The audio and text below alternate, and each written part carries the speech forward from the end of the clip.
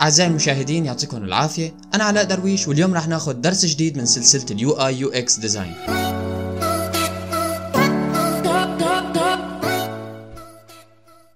طيب مثل ما لكم شايفين درس اليوم قصير جدا ولكن ممتع ومفيد للغاية. راح نحكي فيه عن الريبيت جريد أو التكرار الشبكي.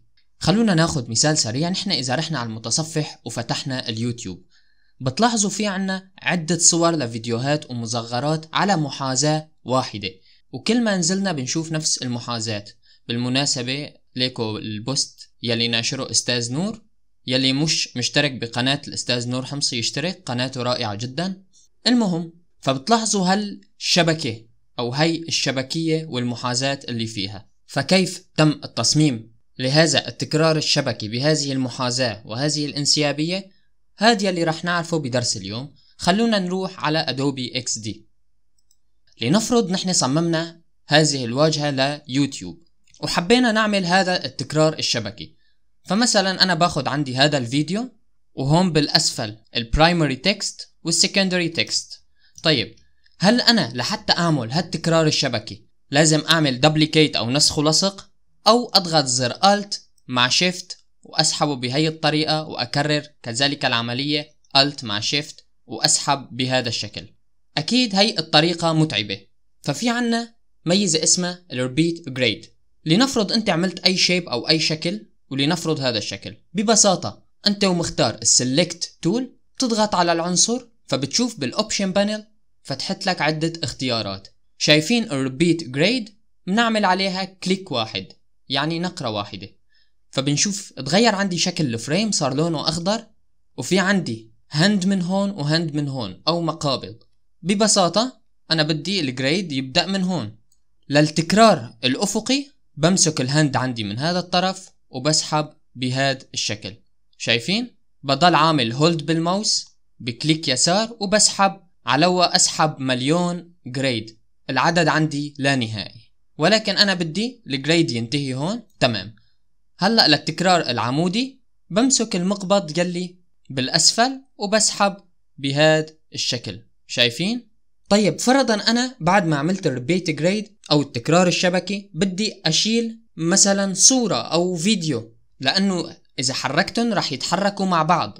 فشو بعمل؟ برجع أنا ومختارهم أو عامل عليهم سيلكت، بروح على الأوبشن بانل في عندي ungroup grade، بضغط عليها فتحولت عندي لعبارة عن جروب فيه العديد من الأشكال. ببساطة بعمل كليك يمين وبختار ungroup لحتى أشيلهن من المجموعة، وهيك فيني أتحكم بالعنصر يلي بدي إياه وبالشكل اللي بدي إياه. طيب في ميزة تانية للريبيت جريد.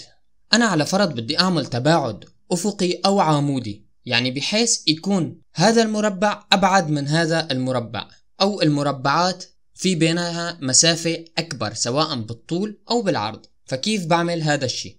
ببساطة خلونا بس نخفي جريد واحد. تمام هيك. لما بتجي على الفراغ بين التكرار بتشوف طلع لك عمود باللون الماجنتا، تضغط عليه وفيك تحرك بهذا الشكل يمين أو يسار فبيعمل لك تباعد. انتبهتوا كيف؟ إذا بدنا نعمل التباعد عمودي ببساطة بنحرك الماوس للطرف العمودي وبنضغط كليك يسار بنعمل عليها هولد وبنعمل التباعد مثل ما بدنا. وهي الميزة مفيدة جدا وخاصة بأدوبي اكس دي وما صارت بأي برنامج آخر. يعني أنا على فرض بدي أعمل مليون جريد، خلاص بعمل كليك، شايفين عدد لا نهائي، بقدر بعمل العدد يلي بدي إياه، وكذلك الأمر بقدر بعمل تباعد يلي بدي إياه. عندي قدرة تحكم كاملة.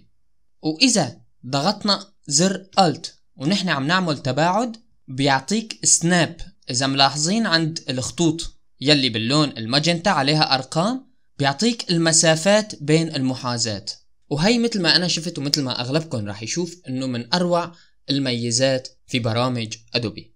وبس لهون بيكون انتهى درس اليوم، ولكن إذا بتمنحوني ثواني قليلة لحتى أحكي شوي.